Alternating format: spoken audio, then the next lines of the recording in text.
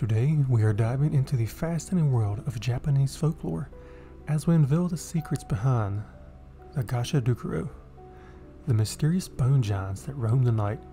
This mythical creature, with a thirst for blood and revenge, has been a fearsome presence in Japanese popular culture for centuries.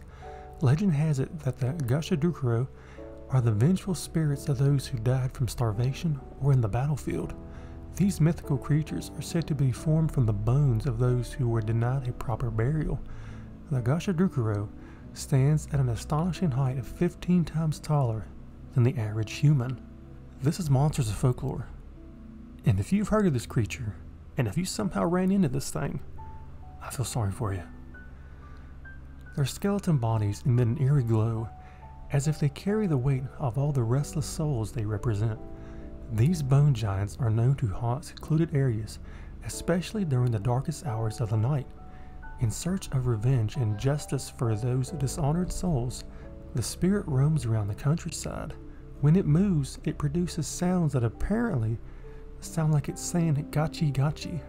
Its goal is to cut off the heads of solitary travelers to drink their blood. Nevertheless, people can become aware of its presence in advance by feeling a buzzing sensation in their ears.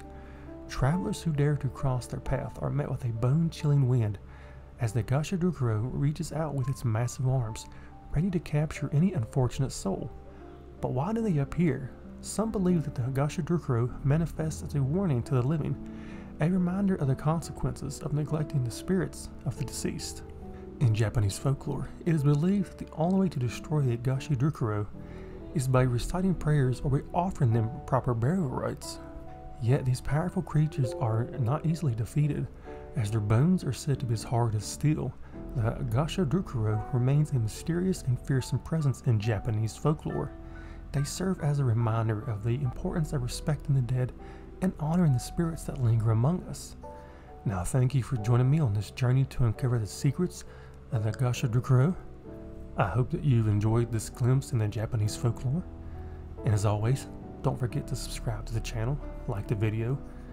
Leave me your take on this beast. Give me your comments. Have you somehow ran into one or think you have? If you have, let me know. But as always, I will see you later.